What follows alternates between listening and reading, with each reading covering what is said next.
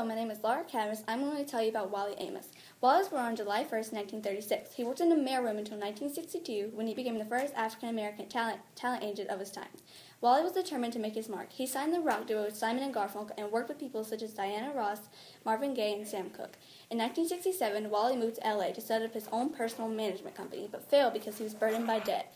Amos found his joy in baking. He had dreams to open the first freestanding cookie store. Those dreams came true in 1975 when the first famous Amos cookie store opened, and within months he opened 2 more franchises. Unfortunately, in 1985, Wally had to gradually sell parts of his business due to his management, but that didn't stop him.